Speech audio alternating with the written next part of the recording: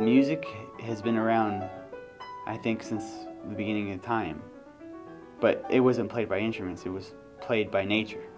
Thunder, lightning, rain, all different sounds together to make one beautiful symphony. The first time I walked into Dr. Chatterjee's class, it was so welcoming. I remember walking in and I was so scared.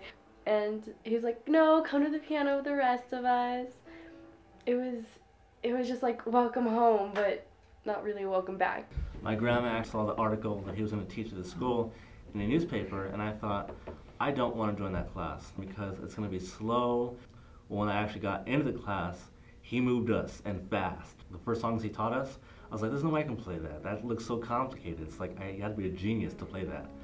When I first heard of Chopin, I thought, that is beyond something I can ever do. It's literally impossible for any average person to do that. But as I got even 3 to 4 months into his program, I was like, wow, I can do this. In fact, anyone can do this.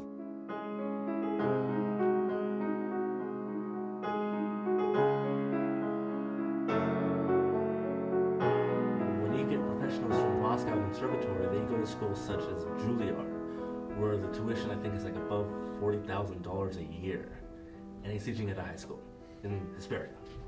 So it's like a diamond in the rough. Hello everyone, my name is Luis Besso.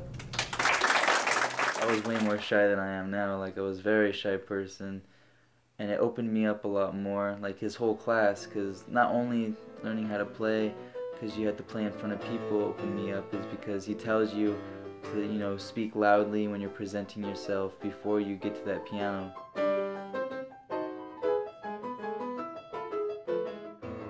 Literally, every time you walk in the class, you can feel the love in there.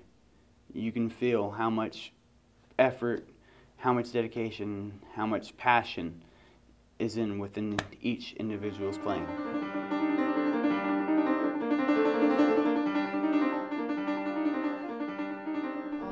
Dr. Chatterjee is nothing like any of our other teachers. He's our mentor. He was our oasis. He quenched our thirst for life, for this love, for this music. With him leaving us, it's like we're stuck again in the desert. Now I feel that you have the purpose to go into life, pick something that you love and you have the passion for, and work as hard as you can.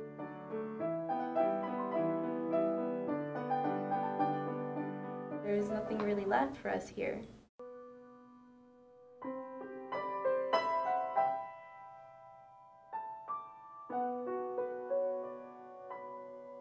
I've been playing right now as of 7 months. I wanted to make people happy through music.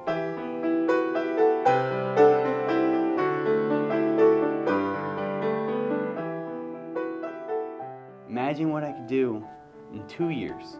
Imagine what I could do over 6 years with him.